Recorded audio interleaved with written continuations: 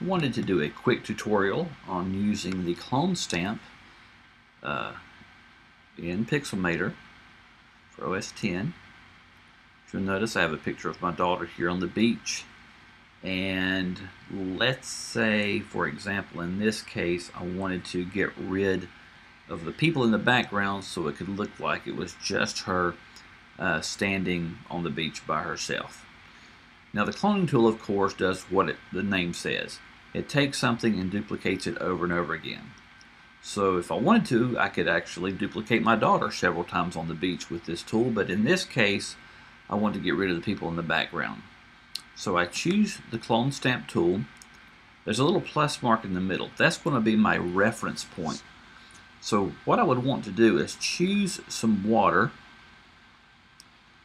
So I'm choosing water, and once I do, notice that the plus mark has left.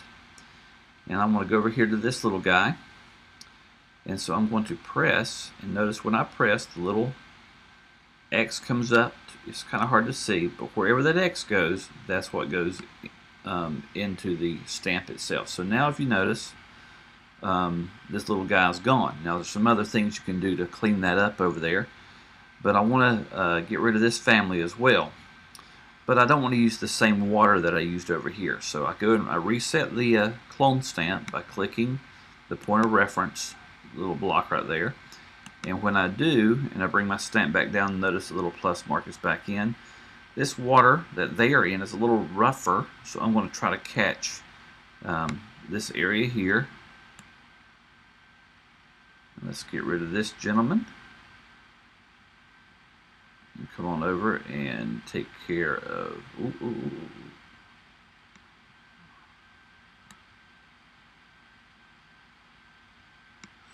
Okay, now I have gotten rid of all these people, but notice there are some issues with the water and reflections within the water. I think the repair tool would probably be easier to use in this case than the actual stamp itself. So I'm going to merge all layers, and I'm going to go over here with my repair tool.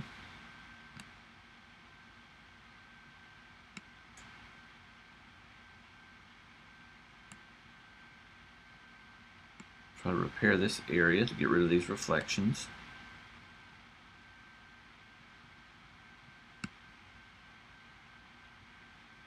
Now the reflections are gone. Let's see if it will work on these waves to try to merge these waves in together. That helped a little.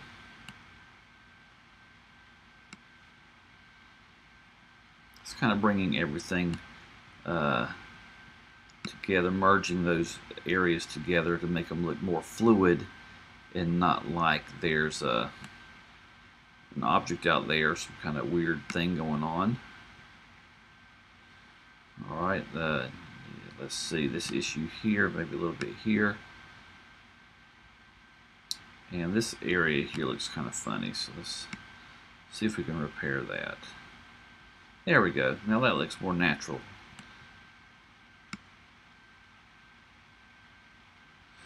Now, we have a picture of my daughter standing alone on the beach. Looks pretty good.